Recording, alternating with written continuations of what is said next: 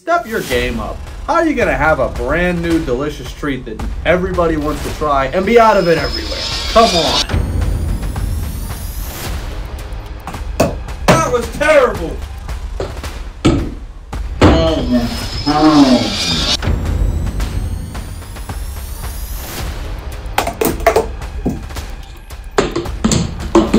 That didn't work really, did it? He's the food scientist that loves food and will put you in a good mood. It's Johnny Aardvark, he's the life of the party.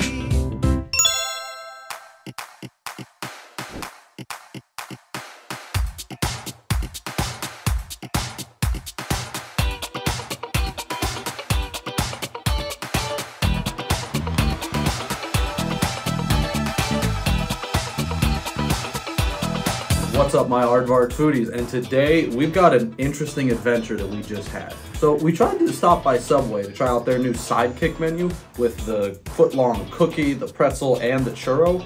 But they only had the churro. And we went to 3 separate locations trying to find a pretzel or a cookie? Bruh. What? Come on, Subway, step your game up. How are you gonna have a brand new delicious treat that everybody wants to try and be out of it everywhere? Come on. I mean, we went to 3 different Subway locations and none of them had the pretzel or the cookie. And I was really looking forward to that pretzel because it was Annie Ann's and we all know how good Annie Ann's is. The cookie, I could live or deal without. You know, there's a bunch of those everywhere. You could throw a rock and hit a cookie somewhere in this country, but you know. Still, couldn't even find one at 3 different Subways. Come on. How are you gonna have a new menu item and not have it in stock? So today, what we decided to audible into, football reference, was a dessert menu face-off from 4 big chains. We've got Arbys and the Cherry Turnover. We've got a Wendy's Frosty, about dang time, and one of their chocolate chip cookies. We've got the Cinnabon Delights from Tacos and the Cinnamon Twists, also from Taco Bell. And then of course, we were able to snag 1 churro from Subway. And of course, because I'm a food scientist, I've got to actually break down the nutrition of each one of these items and figure out which one is technically speaking the healthiest, and then of course, which one's the worst. Now, without further ado, let's get started. And make sure you subscribe for more amazing aardvark and food content. I'm starting with you, Subway, because you had my hopes up for a totally different video idea, but now I've got sweet treats, so I don't think I can complain too bad. Let's see how this churro stacks up. Now, I'm not gonna lie, I have not had many churros in my life. I just don't either seem to stumble across them or try them, for that matter of fact. But we're gonna, of course, give this one a try. See how it stacks up. I saw her sprinkle a little bit of cinnamon on it, obviously, right after she took it out of the oven. Rolled it around to give it a nice, healthy coating. Let's rip it off first. Ah. See what we've got as far as a cross section. Not too bad, not too bad. We're gonna go soft and in bite.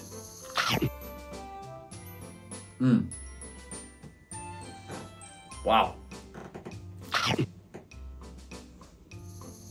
Okay, that was surprisingly good. I can't say that I was disappointed or had low expectations, but that kind of delivered. It was sweet. The cinnamon added that beautiful, spicy, aromatic, even with the back of the palate taste to it.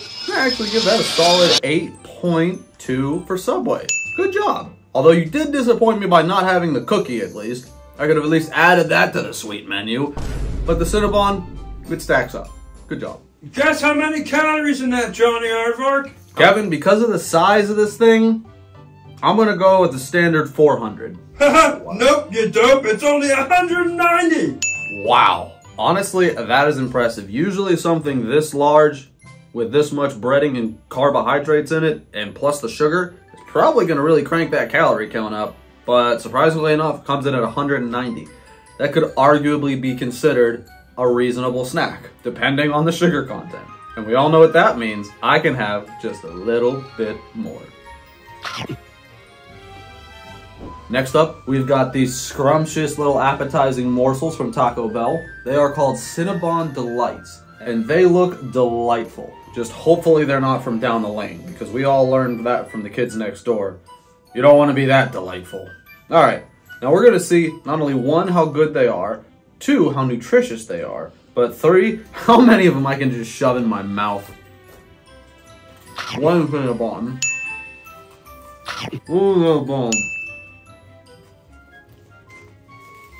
Cinnabon. Cinnabon.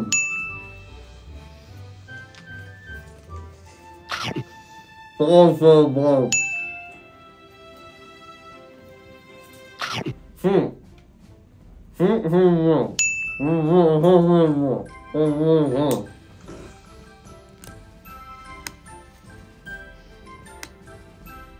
Does anybody know how to do the high? Alright, so I was able to fit 6 whole Cinnabons in my mouth. How much did it just set me back? I don't even want to know. 500 calories. That just set me back approximately 500 calories by shoving 6 of them in my mouth at one time. Didn't even get to enjoy them. Alright, now because I feel like my rating might be a little biased right now due to the fact that I just had to basically swallow 6 of those things, I'm going to actually just have one little nice half bite so we can give you guys a good cross section of the gooey center of this Cinnabon Delight.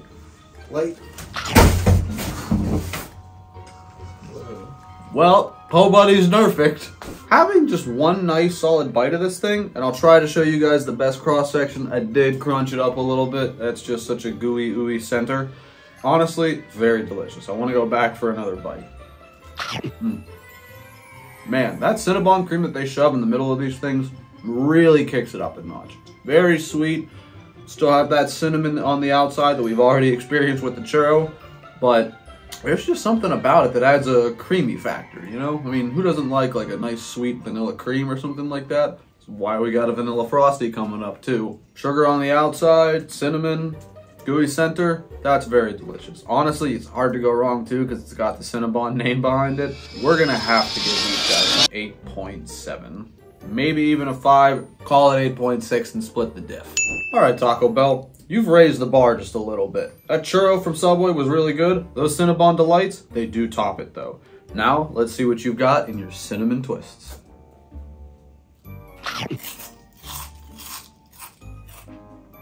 Very simple. Fairly plain even.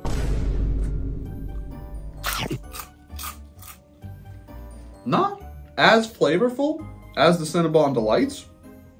I think that's just because that's basically like a little bit of fried dough twisted around and then dusted with a little bit of sugar and cinnamon. But it just doesn't taste as potent as not only the churro from Subway, but those Cinnabon Delights. That definitely lowered the bar a little bit, Taco Bell. So thank goodness you've got these things to help elevate you. We're gonna go here. It's tough. We're going down into the 6s full. 6.7, very unimpressive. Although they are kind of crunchy, which is a nice little bit of a bite for the mouthfeel effect. The flavor just doesn't impress me. Can't say anything too crazy about it, honestly. Cinnabon Delights over the cinnamon twists. Even the churro above the cinnamon twists, no question. Now, let's talk about the nutrition a little bit. Now, here's where things start to get interesting. The pack of cinnamon twists that we got only has 170 calories. That's actually 20 less than was in the churro from Subway. So, if we're talking about flavor and value, let's start to consider the other variables. That pack was only $1. Meanwhile, it's $2.29 for 2 of these Cinnabon Delights, and it was only $2 for the churro from Subway. So, when we start to consider the value that we get for what we're spending our money on, the nutrition of what we're getting, and then the flavor, this equation starts to become a multivariable equation. So, being that the churro was $2, the cinnamon twists were $1, and these Cinnabon Delights were $2.29, the most reasonable, valuable, and honestly, in my opinion, flavorful decision to go with would be the churro out of the 3 of these. Because not only is it still reasonably priced at $2 for a decently sized churro, it's only 190 calories, which is 20 more than what we got out of the cinnamon twists, but it is a heck of a lot more flavorful. Now granted, maybe not as flavorful as these delicious guys over here, but the calorie content of them alone kind of helps to reduce the value of that in the equation. So we're gonna go ahead and personally say that that churro, #1 so far in terms of value and flavor and nutrition. And here's the crazy thing about this. This thing was a foot long for $2. You can't even get a $5 foot long anymore, let alone a $2 churro. You know, back in my day, we had 24-hour Walmarts, an American flag in every classroom, and $5 footlongs.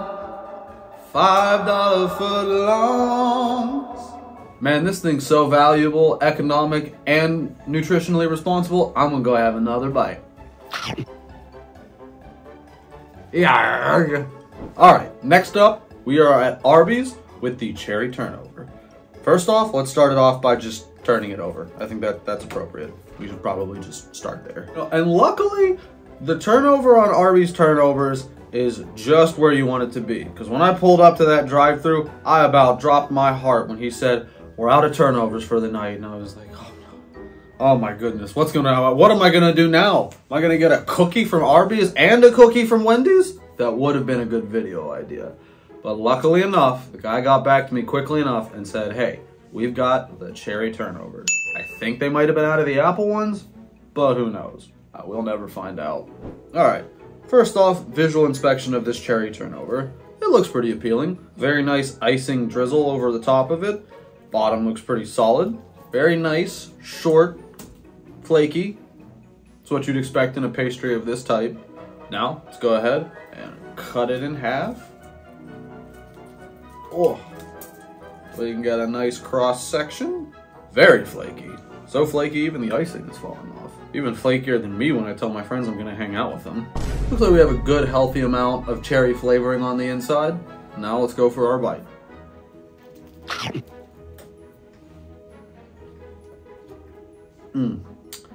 That was good, actually. That cherry flavoring really kicked me in the mouth, if I'm being honest with you. The icing was pretty good. Luckily, I found one small piece that I can try just by itself. Now, there's something about me. We all know I love a good s'more, but I also love a really tasty icing. There's something about it, just the sweetness, the pureness of the sugar, honestly, whipped up in a delicious fondant, a foam, a cream, anything like that. If it's icing based or even closely related in the family tree, I'm about it. You know, I love icing so much, I've been known to be called the Ice Queen. I mean, King. Ice King. Ice-ing? You get it? That was terrible. I guess I better put my goggles on for my next joke. Where's my hat? My hard hat? You know, that turnover was so good, despite my joke being so bad, I've got to try it at least one more time. One more little, you know what, actually I can finish this last little piece I've got here.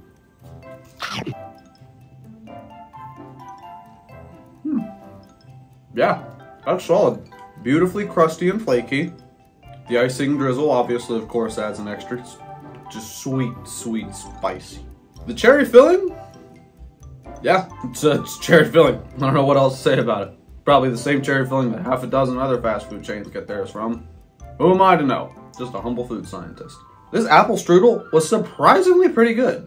It's a cherry turnover, you nincompoop! Oh jeez, here we go again. Okay, this cherry turnover was actually pretty impressive.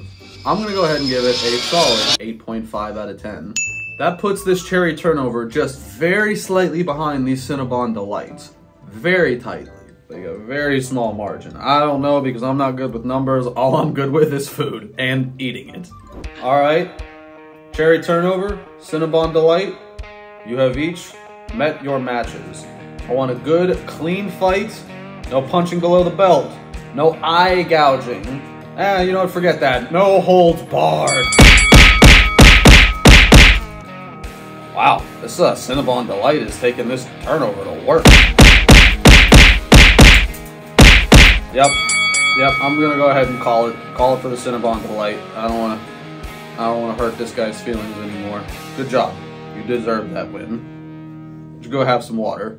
Take a load off. Pretty embarrassingly, I have to admit that my mom, I'm sure like most moms, told me, never play with your food, Johnny. I can't help it. I love playing with my food. So kids, be sure to always play with your food. Especially if you're lucky enough to be able to get those little chicken nugget dinosaur things. Oh my gosh, I would have had a blast. But I wouldn't have even needed Legos if I had those things growing up. I wouldn't have even heated them. I would have played with them raw. Little T-Rex, Triceratops, Rhinoceros. Oh, in case anybody cares, there were 390 calories in that cherry turnover, by the way. Not very healthy, honestly. Pretty on that high end as far as that as a dessert menu item. That's almost a meal in and of itself. That thing is closing in on calorie content for a number of burgers even. All right, so incorporating this cherry turnover into our value versus flavor versus nutrition equation, it is a little bit still behind the churro, I would say, in terms of the calorie content. It's nearly double the calories that was in the churro. That being said, it was pretty much the same exact cost. It was $1.99 for the thing. So value, still about the same. Flavor, that's where it's probably just gonna come into a little bit of personal preference. If you like a little bit of jellies and jams and shoving them in between a delicious flaky pastry with a beautiful icing drizzle, that's your guy. But if you just prefer the simple, sugary cinnamon flavor of a churro, go with the churro. It's a much healthier option. All right, next up. Ooh, looky, we have the cookie. Johnny, no, eat the cookie.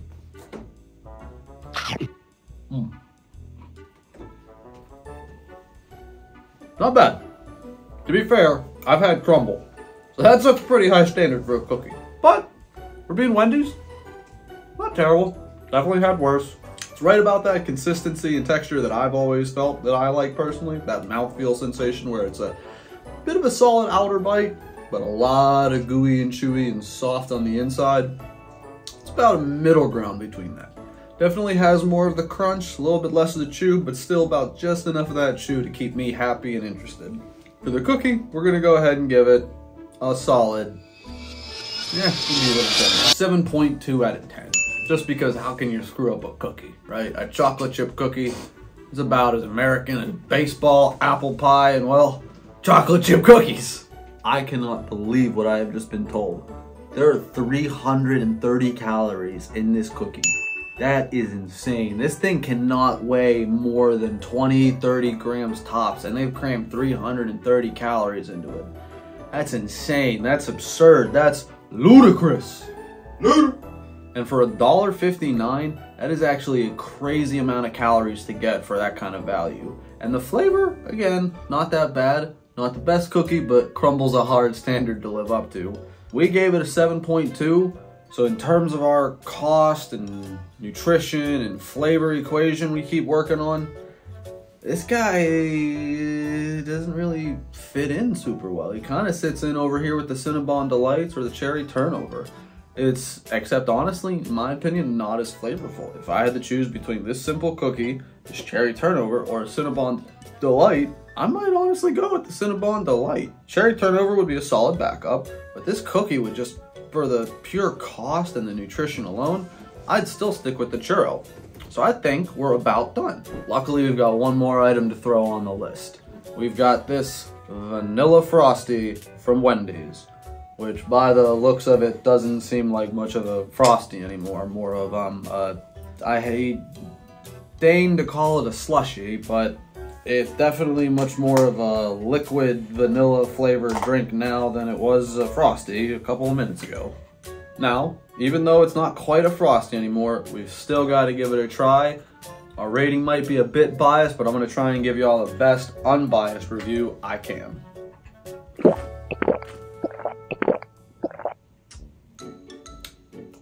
Okay, still retains a good bit of that Frosty flavor. Just absolutely none of the mouthfeel or other sensory characteristics. Basically just tastes like a liquid Frosty. Let's give it another sip.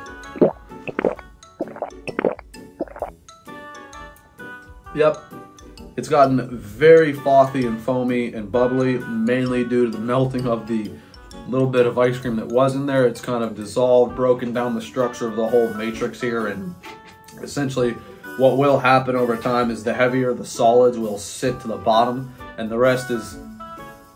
What? Oh, this? Oh, it's okay. We call it a Belgian dip. I'm from Belgium, so it's okay. You know, even though this Frosty has basically now become just a drink at this point, basically, it's still not bad. You know, it still retains all that good flavor. Interestingly though, like we were saying, the solids and the liquids have started to separate, so the heavier solid particles are now going to start to float and sediment down towards the bottom.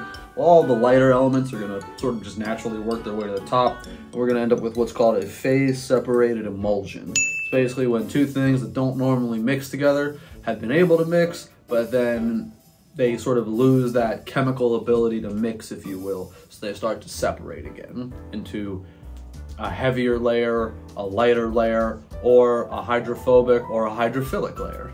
So even though it's not really a Frosty anymore, I'm still gonna give it a 7.7 out of 10. Simply because it's a Frosty, baby. Now, surprisingly, this does not really fit into our ideal value, nutrition, and flavor equation either. And for a mere $2.50, this 450 calorie beverage clocks way higher than I think anything else we've tried, actually. The cookie was $3.30, the turnover was the turnover was, I believe, $3.90, and we had about $180, $170 for a 2-pack of Cinnabon. So realistically, the churro wins. It's easily the most nutritious decision out of all of these items. It is also a very good value choice because it's only $2 simple for about a foot long of a churro, and it's pretty darn tasty. It's very flavorful. Of course, it doesn't come in nearly as high as maybe the Cherry Turnover or the Cinnabon Delights, but it still packs the flavorful punch without coming in at a whole lot of extra calories. Now, the really cool thing about churros, like most food products, is the process of heat transfer. It's basically the process of more or less cooking the food, right? So they take this raw, unfried, doughy churro, they basically drop it in some really hot oil. That heat from the oil transfers quickly to the churro, it evaporates the water inside, quickly creating these beautiful little like airy tunnels or air channels, if you will. And that helps to give the churro its characteristic texture and mouthfeel. And boy, am I glad they do. Slam poetry, Cinnabons, Cinnamon, I am John, the Cinnabon Mon. Come look at me with your sweet and tasty treat. Cinnamon Delights, so sweet. Apple Turnover, Cherry Pie, who am I? Cinnabon Guy. Alright, it's time for some food science, y'all. We're gonna take a little bit of cinnamon twist and we're gonna just lightly crunch it up. Just sprinkle it over our Cherry Turnover. That looks great. Now, of course, we're gonna have to have a bite. Oh, delicious. What a fun science experiment. I can't believe I actually just took cinnamon twists, ground them up, and sprinkled them on a Cherry Turnover. Mama, I knew there was a reason I went to college. Okay, so we've had a lot of tasty treats today, folks. But the most common thing across a lot of them has just been the cinnamon. And cinnamon is really unique and interesting as far as the spice and the functional food component, if you will. It actually has antimicrobial properties.